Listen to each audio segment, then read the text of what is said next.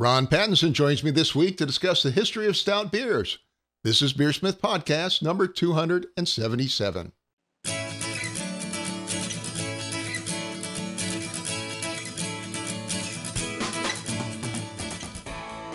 This is BeerSmith Podcast number 277, and it's early March 2023. Ron Pattinson joins me this week to discuss the history of stout beers. Thank you to this week's sponsors, Craft Beer and Brewing Magazine. Every issue of Craft Beer and Brewing Magazine is packed with articles for homebrewers and beer lovers. They offer access to videos, brewing courses, exclusive articles, and the amazing Craft Beer and Brewing Magazine. Go to beerandbrewing.com to get your subscription today. And I recently updated the payment system for BeerSmith to give you more options to purchase or renew your BeerSmith desktop and web-based brewing software. You can now purchase 2- and 3-year licenses at a discount, and you can use Venmo and Square for non-subscription payments. You can purchase a license or start your free trial of BeerSmith today at beersmith.com. And now let's jump into this week's episode. Today on the show, I welcome back Ron Pattinson. Ron is the author of dozens of books on historical beer brewing and runs a blog called Shut Up About Barclay Perkins at barclayperkins.blogspot.com. Today, Ron joins us to discuss London Stouts. Welcome back, Ron. Great to have you. Hello. Yeah, it's always fun to have a chat. So how are things going in Amsterdam, and what have you been doing the last year? I know you've been probably working on more historical beer projects, no doubt. Oh, I've been writing various things. So I've got 3 books on the go at the moment. Really? One of which is really finished, and I should get out, which is about World War II. I think we discussed that in a previous show. We did the World War II book. I think last time we were talking about that. And at the moment, I'm most of the way through a book on London Stout, so the topic today. So that's why I picked this, because I don't actually remember all this stuff because I'm currently writing about it. Just writing lots of recipes at the moment. So got a bit crazy with the recipes. So I'm just going to be an awful lot of them. So I'm up to 135 at the moment. Oh my goodness! And you brew all these, I assume? Oh no, I don't.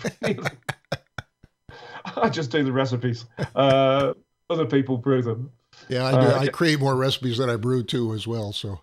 I mean, my World War II book's just got insane numbers of recipes in it. It's got over 500. Wow, that's a lot. Yeah. Yeah. So, so what was your third book? You mentioned you had 3. Oh, the third one is my book, which is about the period 1880 to 1914, which, it's probably the golden age of British brewing, really.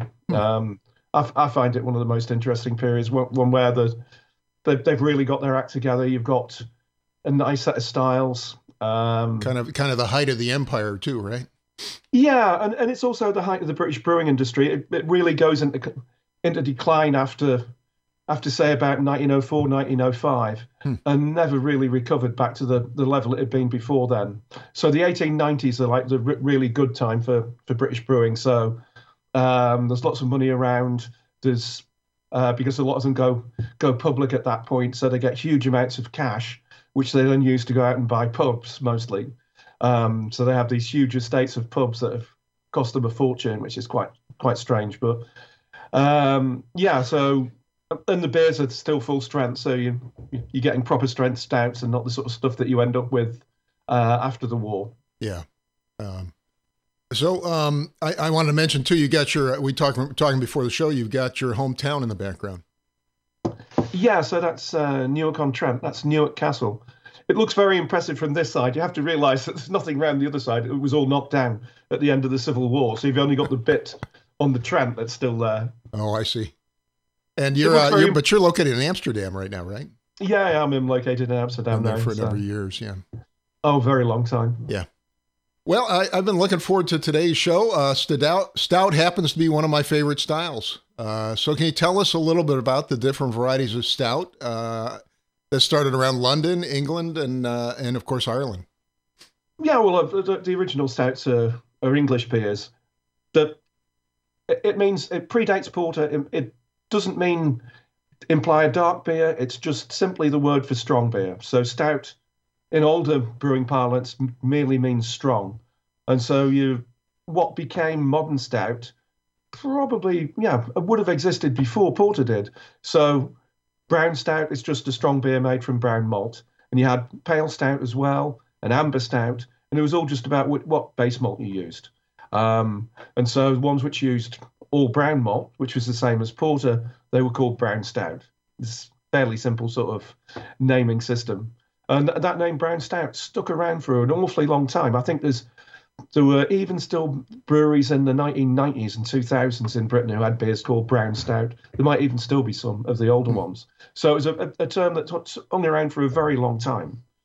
Well, we probably should point out that most stouts, most of the malt, particularly before the 1700s, was done over wood fires. So probably... Well, it varied. It depended on where they were. I mean, the brown malt that the London brewers used was mostly straw dried. They used the stuff from Hertfordshire. And so some places they used wood, but it varied. And also you find with some of the types of brown malt, they'd use wood right at the end. This is even when you've gone over to using coke as a fuel, just to get a really intense heat and to get some sort of burnt flavor into it. If you ever, some of the people, Andrea Stanley of Valley Malt, she made a brown malt especially for us for a Goose Island beer. And when you see when they were making that, the last phase of it, it looks really scary. There's flames going all over the place. They were doing it outside, thankfully. And the reason they stopped making brown malt that way was because the kilns kept burning down. They had too many fires, and eventually they decided to stop using that method because, they fancied still having their malt kilns there at the end of the process. Is it true to say that a lot of the historical beers were probably darker than a lot of the beers we drink today, though? Not necessarily. No? Martin Cornell recently did a very interesting piece about this, saying about how pale malt was around long before people started malting with coke. And how did they make it then? Air dried, just the same way as the malt for Witbier or for Berliner Weisse. Air dried malt originally. Interesting. Well, let's get back to stout. You mentioned that stout didn't always mean a dark beer. When did that transition happen where we started talking about, stout being a dark beer versus just a strong beer? Quite late. I've actually got one brewing record for pale stout from Barclay Perkins, it's from 1805. And it's the only example I've seen. But evidently, some other brewers did carry on brewing it a little bit longer. So it probably goes on until the 1820s, 1830s. It's still knocking around.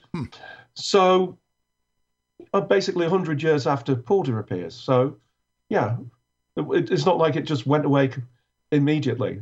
And talking of colour, it's really interesting when you look at the colour of porter and stout and see the way it changed over the years in reaction to the sort of materials that we're using, sometimes to do with consumer taste, I think. So when you look at the ones from the original ones, which were all brown malt, they weren't black; they were a dark brown colour. And then it's only when you start getting black malt introduced that the colour changes. So, I mean, I'm lucky that I've got brewing records from the period before 1817 and the period after 1817. And you can see this massive change in the grists that they were using.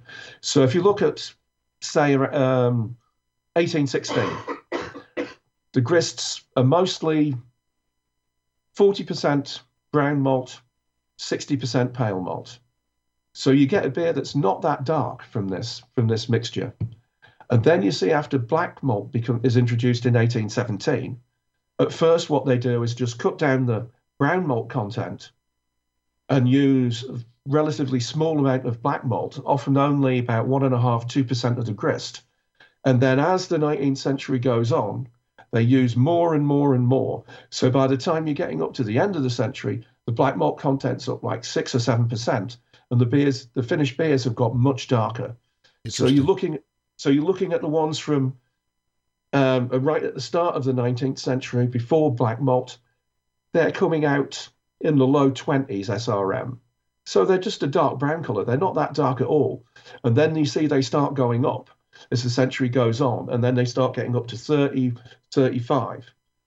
So there's a definite trend in this. And you see people complained in the middle of the 19th century. Some drinkers, like drinkers always do, they complained about the beer changing and they were moaning about it being too dark. And it wasn't the beer that they knew.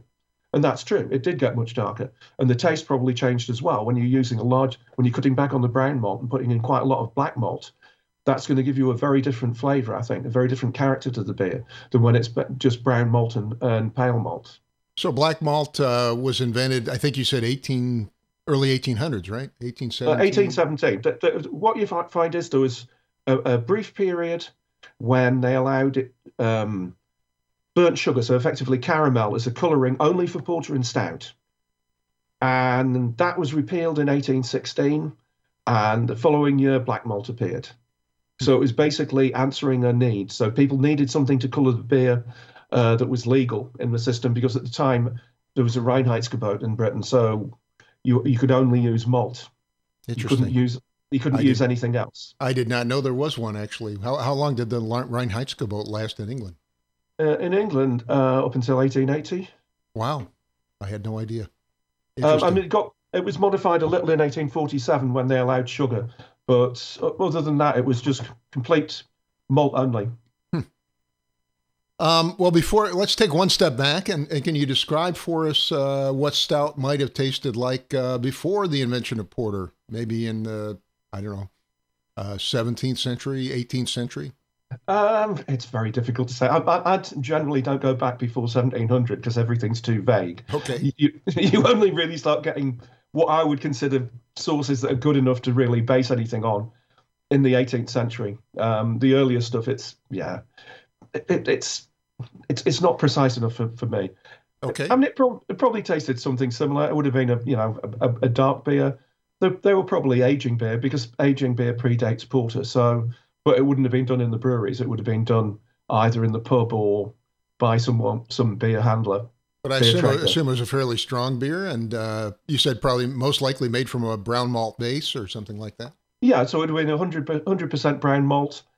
If you look at the strength, there's actually some fairly. I'm going to look this up because I've got some actual numbers for this. Okay. On the strengths of beers, because the very first. So we're talking now 1700s, right? Yeah. So you've got Richardson, who did some of the earliest experiments with the hydrometer, and so he did a whole load of things I think it was about mid 1770s. Okay. So this is quite early to have any actual real information. Mm-hmm. And it doesn't list brown stout, but it does list porter, and the porter varies from 1064 to 1081. Well, the stronger ones, but they probably actually are stout, to be honest. So you're looking at the ordinary porter was probably over 6%, yeah. 6.5% in the 1770s. So stout would have been started off 1.5% stronger than that and gone up. Wow. So I mean, you're talking about 8% probably, right? 8% more. Wow, it's quite a bit. Yeah, I can see why they were strong. Yeah, I mean, when you get to the first ones where I've actually got brewing records, it's what you have to realize is all the strengths went down after the 1770s, because Britain fights in a whole series of wars, which obviously cost money, and so the tax on beer and malt went up, and so you see strengths go right down during the Napoleonic Wars and only go back up again after 1815 when the tax comes down again, and then the strengths go up. So it's something you see in all the wars Britain's ever fought in. All of the major ones, they always put up the tax on beer, and brewers cut the strengths. Interesting. Yeah, we certainly talked about that when we did the World War II, World War I episodes. Yeah, it's Napoleonic Wars, exactly the same thing. It's completely predictable, and as in the other wars, it had some lasting effects on beer. Right. Partly it made the London brewers who were brewing on a large scale, it made them be as efficient as possible because they had to use the smallest amount of materials. I mean, this is why they changed the grist. This is why they stopped using 100% brown malt. It was because they wanted to make it cheaper, and because you got much better yield from pale malt. Even though it was a little bit more expensive than brown malt, it worked out much cheaper to brew basically from pale malt. And this is what the brewers were looking for with black malt. they really wanted to have a beer where they could have almost all of it pale malt and then just a little bit of highly coloured malt to get the colour they needed, because that was the most efficient and the cheapest way to brew. I mean, you also have to realise it's to do with the tax system. So the malt tax was per quarter, right? And nowadays, a quarter is said to be £336. But back in the 18th century, and for most of the 19th century, it was not a weight measure, it was a volume measure. And because brown malt pops up, or at least the brown malt they had back then, you get a far less weight per quarter of brown malt than compared to pale malt. So pale malt's about £336, what the nominal weight of it was later. The darker malts are only about £250 a quarter. So it's quite a big difference.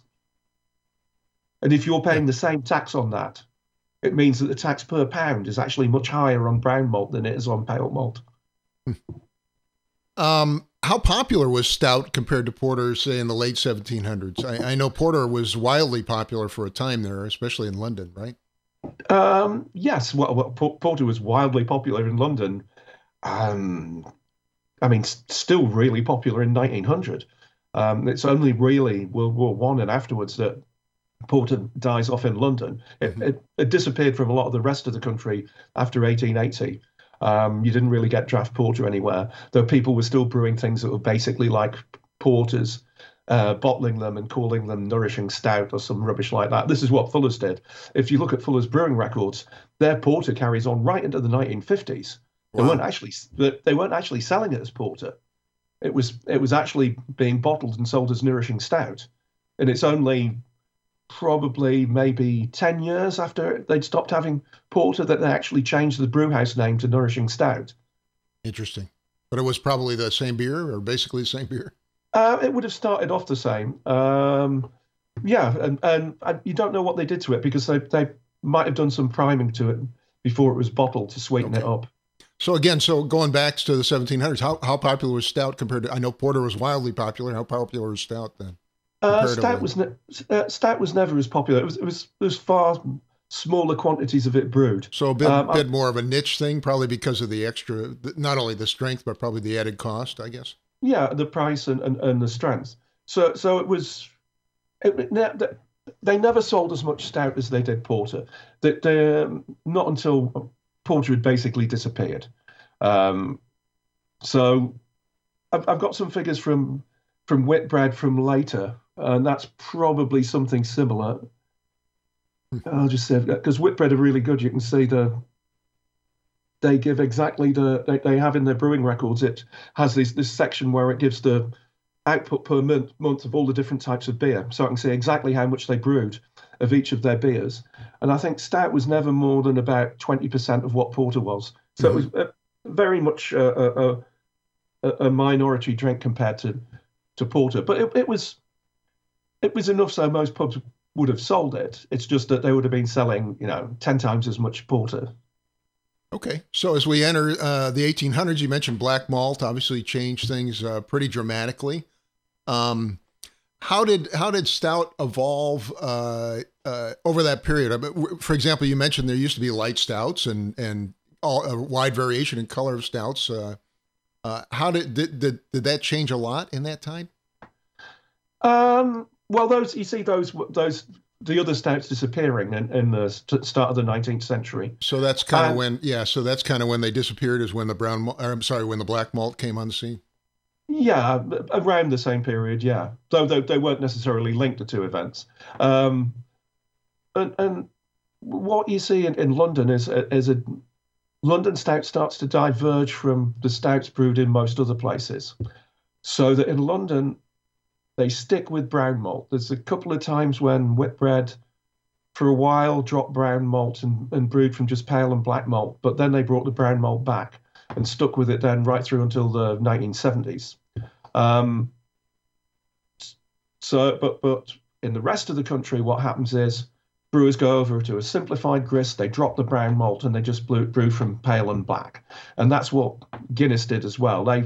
They dropped brown malt fairly early and went over to just pale and black malt. And then, though it's complicated, the thing with the black malt that they used in Guinness, because it was it was stuff specially made for them, and people say it was sort of like somewhere between brown and black malt.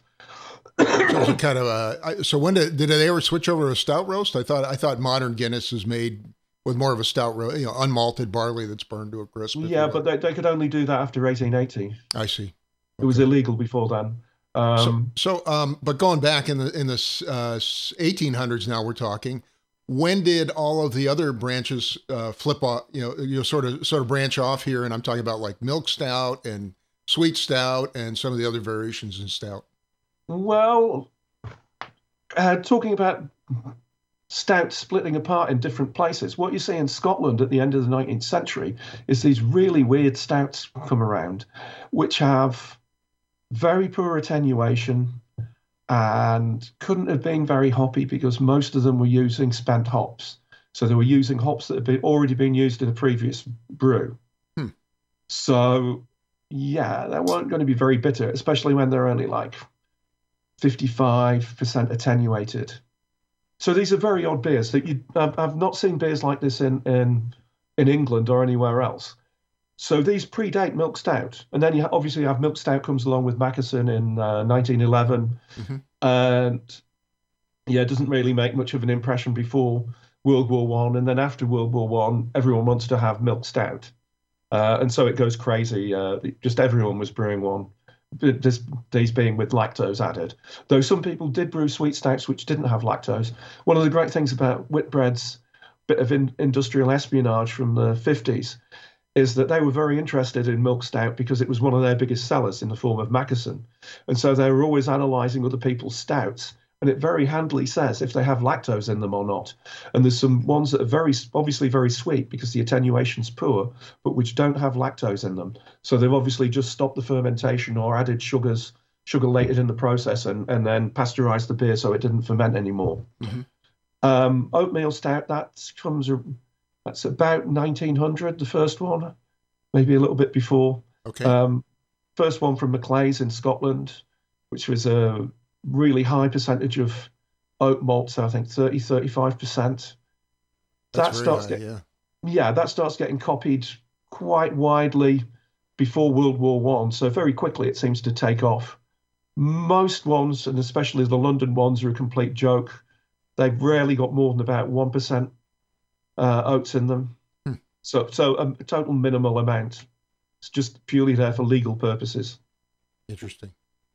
So you did some research into stout mashing, which involves a lot of different mashes, multiple steps. Oh God! What are they? So tell us a little about these. Why were some of these things done? What were they trying to accomplish? And I'll be honest when did it change? I guess too. I'll be honest with you. I can't understand what the hell they're doing in some cases.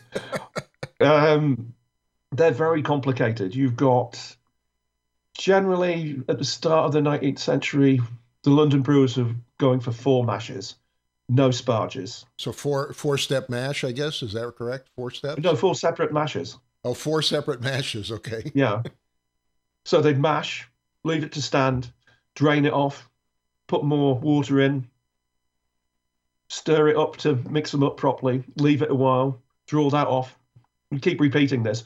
Though sometimes the last mash was really just for what they called a return wort. So that would be something that would be quite low gravity, like maybe 1006, 1007. And that would just be used as mashing water in a later brew. So what temperatures are they using? What are they actually trying to accomplish with all these steps?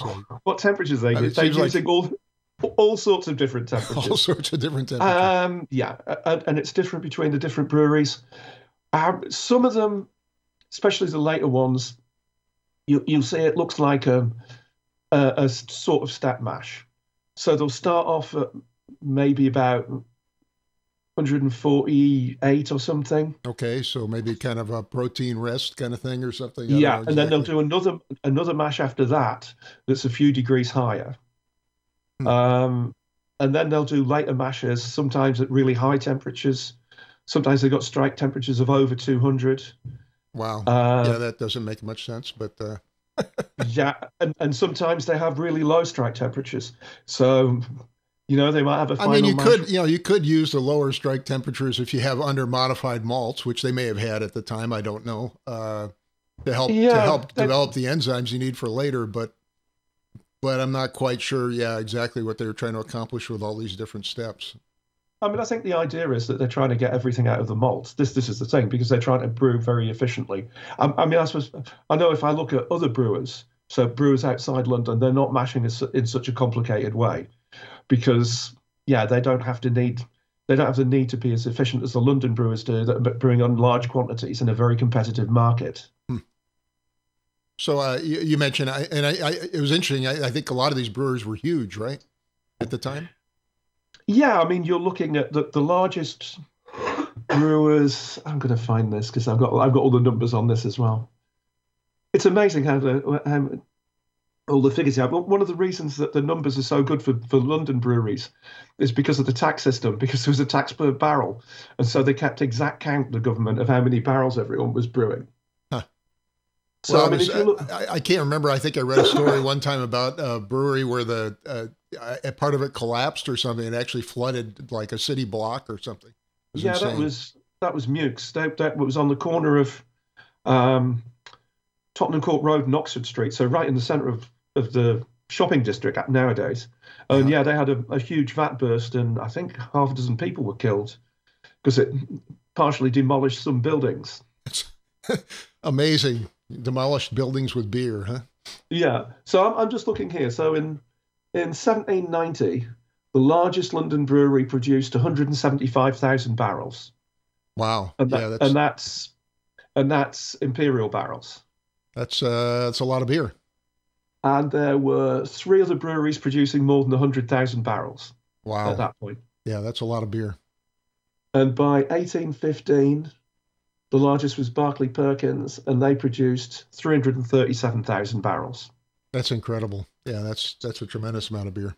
So at the time, they were probably 10 times as large as the largest brewery on the continent. Wow.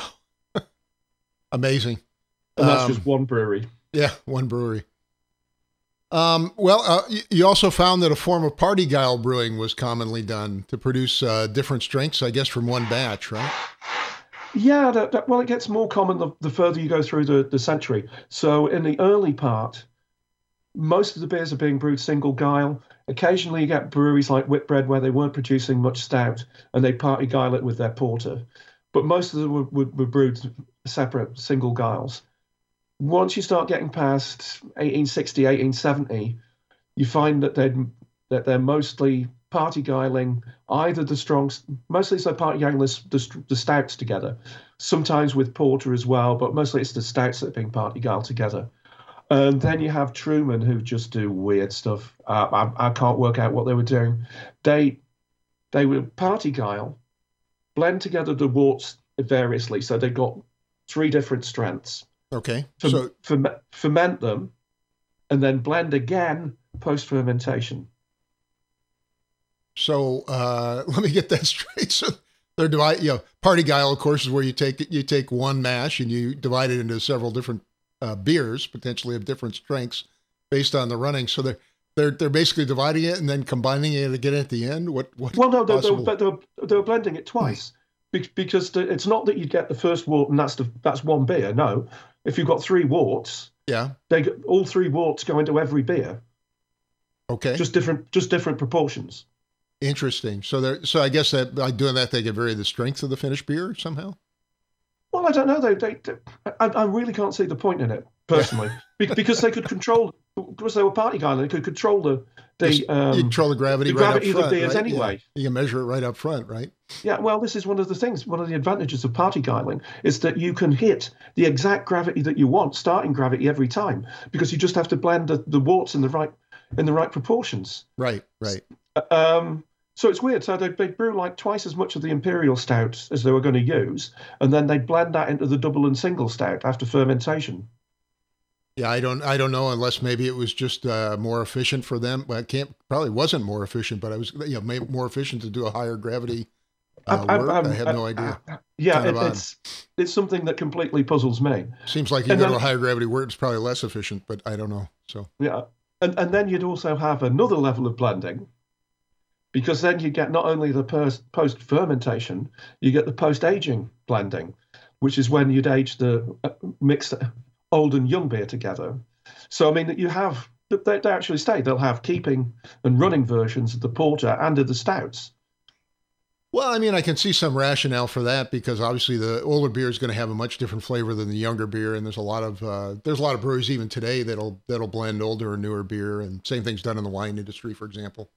Well, I mean, I've become totally convinced of it by a couple of beers I've done with Goose Island. So we did a porter, which was a runner and a keeper, so two Truman's beers, and the blend was definitely better than either of the individual components, because what you'd got is that the aged beer by itself, this was beer that had been aged about 12 months, it was a bit too much. And the young beer lacked a bit of depth of flavour, but 1/3 old in the young, and it just made a much more rounded beer. And it's a way of getting aged flavour into a younger beer. So you can never get the combination of flavors and character from a single fermentation that you can with blending beers. Yeah, and I think that's true. We see it a lot here with breweries that specialize in sour beers and sour barrel-aged beers, those kinds of things. A lot of times what you pull off the barrel's not perfect, right? Yeah. Even if it's been aged a long time. And so if you blend it with something that's a little bit younger and maybe not quite as strong, it kind of mellows it out and creates a better combination. Yeah, but I mean, the interesting thing with porter is that they weren't going for this really big, powerful aged beers, which people might be doing nowadays. They were basically producing a beer that was a mass market beer, but they wanted to have some aged character in it. I see. So they're using the older beer just to accent it, I guess, right? Yeah, that's exactly it. And it was great because at the release party they had at the tap room, they had the unblended and the blended version. And it was really interesting to compare the three of them.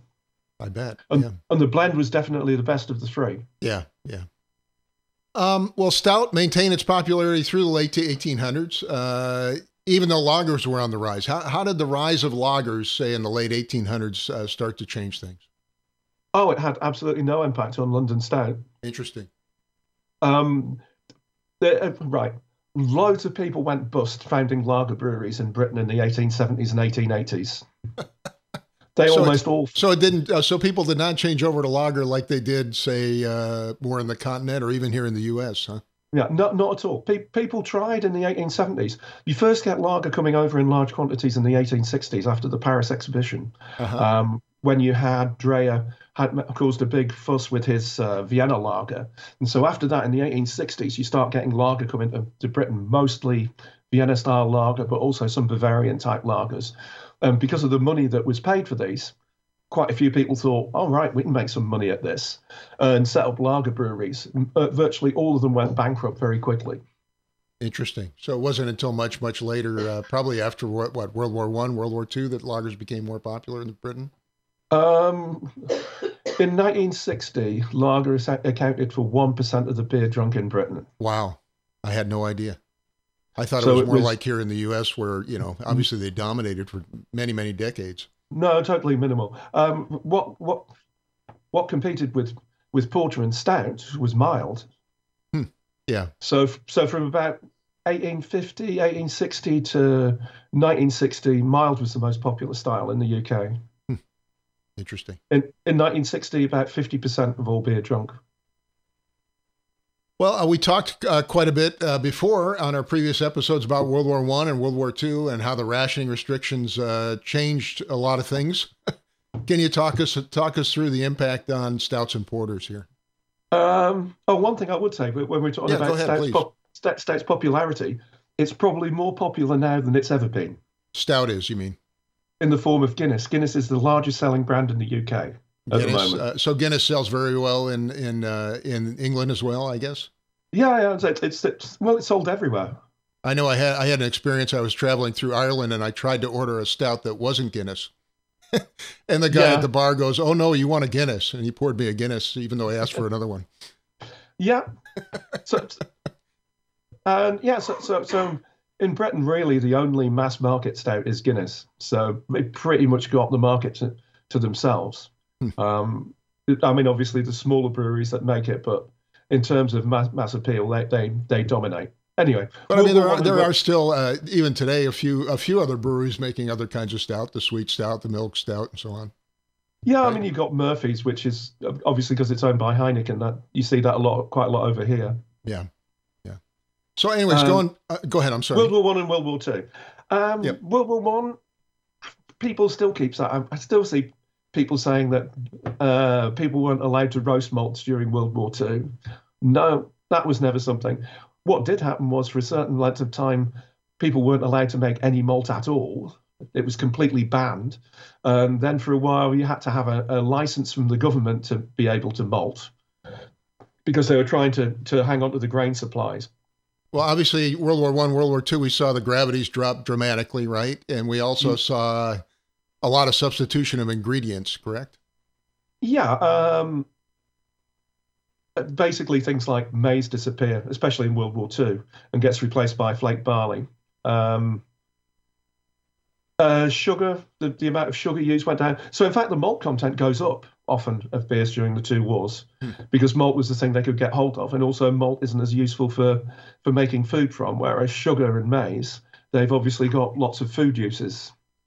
And the same with hops, there's not much use for them. So, well, in fact, what happened with hops in World War One was that they ripped up a third of the fields because they didn't need that many hops. But what you have happened in World War One is most breweries that I look at the records of, very few of them seem to have brewed porter and stout all through the war. Most of them seem to brew either one or the other. But what you hear reports of in newspapers and stuff is people saying, well, porter and stout, they'd sell them and they might charge a different price for them, but they're actually exactly the same. And from what I've seen of brewers' records, I'm pretty sure that's what was actually happening, that they just had the one beer and they might market it as porter or they might market it as stout. And it was a bit random. But what happened? I mean, one time there wasn't a lot of difference, right? No, towards the end of the war, but just because the beers had got so weak. Yeah. What you see happen at the end of the war is that porter initially they brew it as a sixpenny beer, so sixpence a pint, which means it was 1040s, 1042, 1043. Okay. And then after about a year or two, they decide to do it as either a fivepenny beer or a fourpenny beer, which means either 1037 or 1032. So quite a bit weaker, probably closer to a modern Guinness then, huh? Well, weaker than that, and that seems to have killed off porter. It seems you see I can see from Whitbread because I can see the sales of it every year, and their sales plummet after 1922. So it came back reasonably well after the war, and then after a few years, they're brewing like 20,000 barrels a year. When the total output of the brewery is 500,000 barrels. And what did stout look like after the war? How did the recipes change after World War II? Depends on where. I mean, if we're talking London Stout, most breweries decided to brew it as an 8penny beer. So a little bit stronger. About 1055. Mm-hmm. But probably still not as quite as strong as before the war, huh? No, before the war it would have been 1070, 1075. Right. Something like that. Yeah, and that'd be single stout. You'd also have had double and treble stout. So 1085, 1095, something like that, 1100. So pretty strong beers. Those don't come back. Most breweries brew one or two stouts. It varies a bit. So eightpenny one would be the sort of like the sort of flagship stout. Some breweries went for a weaker one, so about 1048. Some breweries made both. And then you start getting all the weird bottled stouts coming in. So often quite low gravity. And then you have all the milk stouts come in. So milk stouts, they weren't actually that weak originally. Normally they were about 1055, 1060. Uh-huh. Unlike the sort of later 1950s and 1960s ones, which were, maybe 3 and a bit % alcohol. So you had some decent strength stouts, and they're quite diverse. One interesting thing to see the result of World War II is to compare Guinness and London brewed stouts from the 30s with their stouts after the war. Okay. And what you see is that before the war, they're actually quite similar. They're a similar gravity, about 1055, and about the same level of attenuation, about 75%. After the war, you see that the London stouts are really different. The attenuation has really gone down. Most of them are well under 70%, whereas Guinness has gone the opposite way, and Guinness has gone up to 80% plus. So the whole thing about Guinness as being a dry stout only dates from the early 1950s. Before that, it wasn't anything like as attenuated. And so there's this. So whereas before the war, they're sort of generally quite similar to London brewed and well, I say London brewed. Guinness was brewed in London as well. Yeah. But there's a difference between the other London brewed stouts and Guinness, and it's quite a big divergence. And yeah, this is why people think, oh, English stouts are all only sweet. You do still get some ones that are fairly well attenuated after the war, but they're very rare. Well, in London, they're quite rare. Do you have an idea when Guinness switched over from the black malt to the more stout roast, the unmalted stout roast? I used to think it wasn't all that early, but since they now let me into the Guinness archives and had a look, I found some, I think from 1892 or something like that, somewhere in the 1890s, and it got roast barley in it. So that's when they switched over. That of course gives it a drier finish too, as well, right? Yeah. Yeah, I mean it's Guinness. It's really interesting Guinness because you have these people called Plunkett brothers, who was a malt roasters, which was right next to the Guinness brewery. Okay. And they seem to have basically used them as their house roasters, and so they had the stuff made very much to their own specifications. Right, makes sense. We also see that a lot of the other variations actually did survive the war, although in smaller quantities. London Stout, Oatmeal Stout, Milk, Sweet Stout, and of course we already talked about Irish Stout. Well, and Imperials. Oh yeah, well, an Imperial Stout. Don't forget that. Imperial Stout. Yeah, I'm sorry.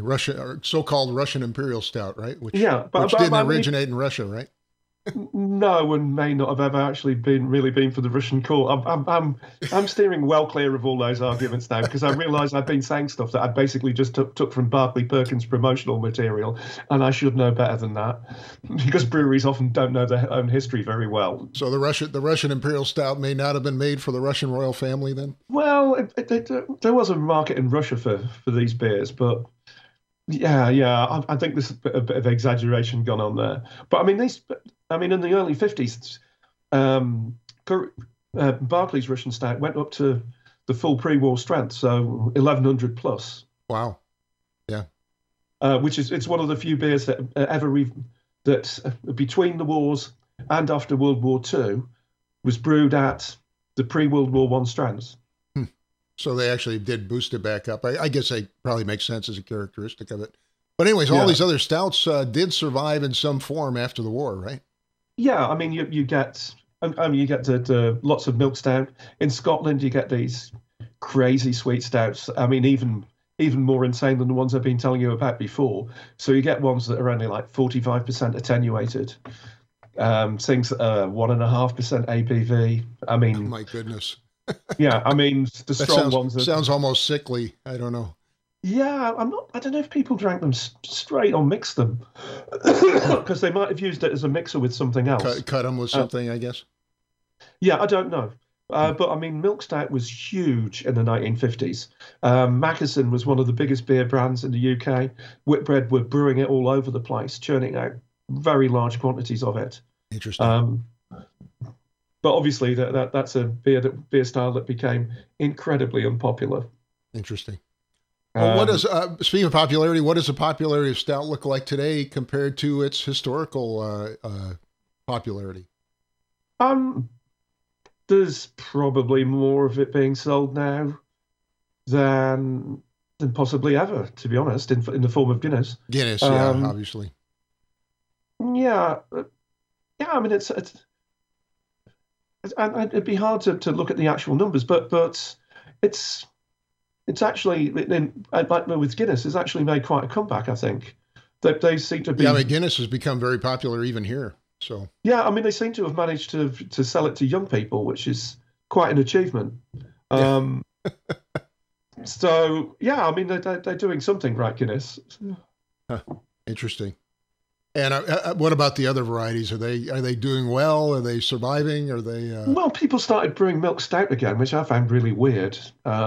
If you'd ever asked me of the unlike styles not likely to make a comeback, milk stout would have been very high on them. And why is that? Was it just a fad in the 50s that fell out of favor, or what?